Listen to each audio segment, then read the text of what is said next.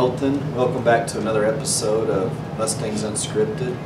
And we're here today with Mrs. Brightbill, one of our bright and up-and-coming folks. And Miss Brightbill, one of the questions that I thought of when I sat down and reflected on this next session is I look back years and years ago. You and I knew each other back in Seminole. Yes.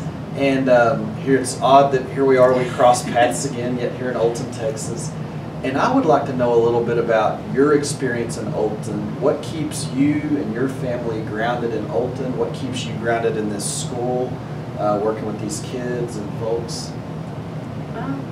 For me, this is where God called me to be. You know how hard it was for me to get a job in elementary and everything for so many years. And I kept expanding my certification and still had trouble getting hired places. And when Mr. Udy was here, he called me up and was like, hey, I know you're not certified for high school yet, but will you come talk to me about this position? And I've been here for 5 years in this high school English position. And it's family, it's my kids have flourished here, it's just home.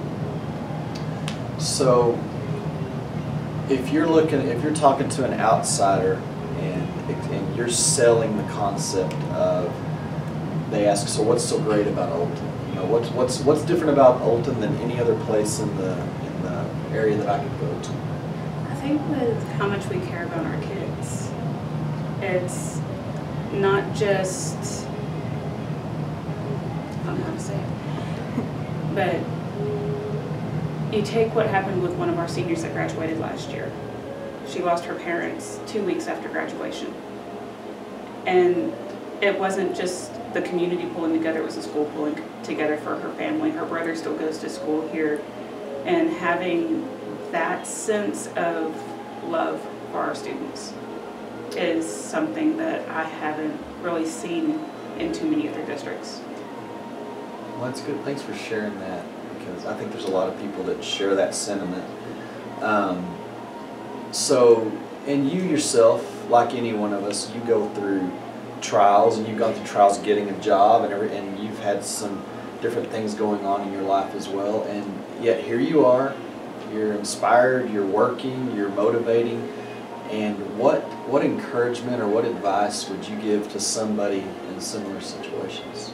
Just not to give up, to know that your timing may not be God's timing. God's timing is ultimate, and it was His timing for me to be out here. There were things that came up throughout the years when I wasn't getting hired, where I was needed at home. And once I got hired out here, it helped my kids.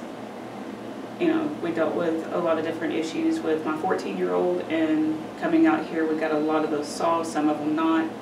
But it's, even though he's not out here anymore, his teachers still check up on him. Miss Ramage was one of worked with him a lot, and she still checks up on him and makes sure on how he's doing. And she loves my little one. She loves Cat, even though she'd never had Cat. And it's that family sense out here that I love, and search for that place. Search for a place where you can grow, where you have that sense of belonging.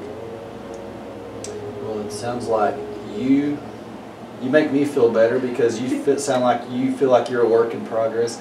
I am definitely a work in progress, and I think we're all a work in progress, and we'll keep encouraging you to look to what's your source of hope, and we'll continue asking you what's your why. Thank you for joining us on Mustangs Unscripted.